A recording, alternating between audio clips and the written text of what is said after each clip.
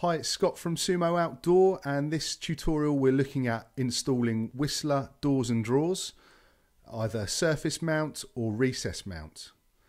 Now, as mentioned, there's two methods to installing Whistler doors and drawers. They're slightly different to other doors and drawers on the market, as they're better suited to the recess mount rather than the surface mount. So I just want to explain a little bit more about that, and it's probably easier if I just show you some pictures to start off with. So other doors and drawers on the market have more of a larger flange, for a better word, and I'll show you what that is, for surface mounting. So doors like Beefeater, Wolf, Napoleon, a few of the others on the market tend to have much larger flanges. So as I said, what we're talking about is this bit of metal, and you might have a better word for it than me, which extends into the area that you're going to fix them into. So in our case, it's Sumo framework, and these are the holes where you fix your screws through to hold it all into position in your framework. Now, other brands have a larger, deeper fixing section that goes into the framework, whereas Whistler have a shorter one, and that's because they have this large fascia, so they have a very deep fascia, so it's better suited to recess mounting. And I'll just show you again on some other examples. Where's a good example to show you? So looking down on this bin drawer unit, you can see it's very thick fascia here. I think we're around about 30-40 mil, and the flange on the inside is only about 20 mil. So that means that it can't be fixed into things that are too deep where you lose the depth to the metal framework. So let me just show you that back over on SketchUp.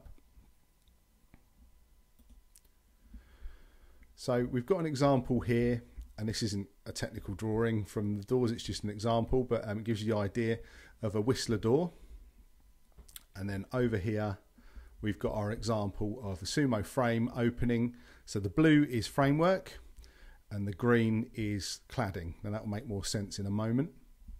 But essentially, if you're looking at your opening in your Sumo framework, we want to recess mount the Whistler doors. So before you add any subcladding, cladding, tile, render, any of that kind of final finish or subcladding, we're going to add the doors or drawers or whatever you've got to fit in that is accessory range first. So the reason being is because, like we talked about, this section here, this flange on the side is very shallow. So what you do, and it's always good practice anyway when your Sumo frame arrives, is to offer everything up into the openings and make sure everything fits correctly. And you offer your door up to the opening, push it flush against the metalwork, the framework, so pushing it straight into position. And then if you look around the back of the unit here now, you will screw into the framework, into the flanges, into the holes provided, into the frame. So you can see this blue here, that's the framework. You'd screw directly into that hole, and you do that in all of the positions, and that will hold your door into place. Okay, so fairly straightforward. Then after that, then you would put your subcladding and your final finish on. So this is just a very quick example. We've got a nominal thickness of subcladding here, and we're just going to pretend that we've tiled all the way up to the door. So you tile up to the edge of the door, or clad or render or whatever you're doing. All of your surface finishes come up to the door. So that is an example of recessed mount. So you have, depending on the thickness of your finish, or the depth rather, should we say, it will be recess mounted, and you'll just have a nice thin edge, which you can finish off. Sometimes it may look fine as it is, but you might want to finish it off with some exterior silicone or some grout if you're tiling, just to finish the edges off. So that is an example of what we mean by recess mounted, and that's probably the best way and the easiest way of mounting a Whistler door or drawer using a Sumo frame system. And there is one other way that you can do, but it is dependent on a few factors, which we'll just go into now, which is the flush mount or surface mounting, which is what most people assume that these doors do, but they're actually not best suited to it. So let's look at that now. Okay, in this example here, we're going to show flush mounting or surface mounting. Now, as I said, there's a few factors with the Whistler doors and drawers, is that this flange area is very shallow. So what I mean by that is the bit that you're fixing the doors into your framework. And so essentially at some point, if you go too deep with your cladding, this can actually not meet the steel frame inside, and you'll be drilling into the cladding, which is not ideal and can cause some issues when you're opening and shutting things. The doors could pop off or break your cladding as you fix them in. So you want always to fix into the steel frame, not the face or the surface cladding. So we're limited by the depth of the flange at the back of the doors. So if you do want to do that, you need to make sure that the cladding you're using is thin enough, is not as deep as that back flange. Otherwise you may come across a few difficulties. So it needs to be quite a thin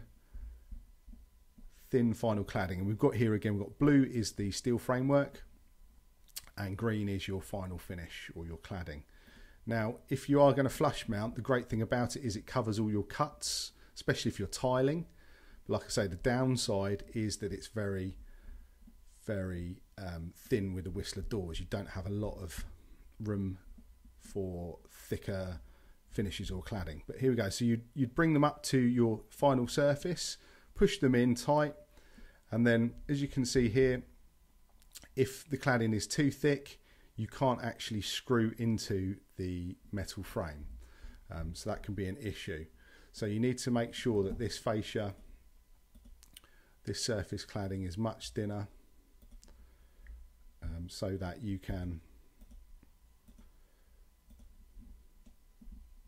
get in to some metal work, so that you can actually screw in from this side into some metal work.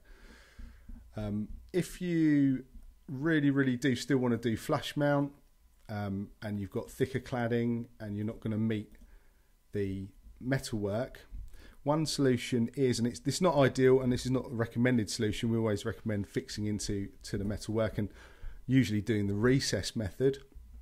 But one thing you can do is there's a product called Power Grab and Bond by CT1, and it's a really great high grab adhesive, and it sticks everything, and it's solid. The only thing is it's a bit messy, and the inside finish on the doors, sometimes you can see the glue sticking out. But essentially you put a bead of adhesive around the inside frame of the door, and then do as you normally would, is stick it in. But again, it's not the ideal solution, but it is a workaround if that's what you really want to do. And again, you just stick the door in position and then let it set. If you've got some clamps or something, just to keep it pushed tight to the face until the adhesive goes off. That's a way round that you can do. So hopefully that makes sense to you. It's a little overview on the two types of fitting Whistler doors and drawers. That's flush mount and recess mount. And as I said before, we recommend the recess mount version for Whistler doors. Okay, I hope it's helpful, and I'll speak to you soon. Thanks, bye.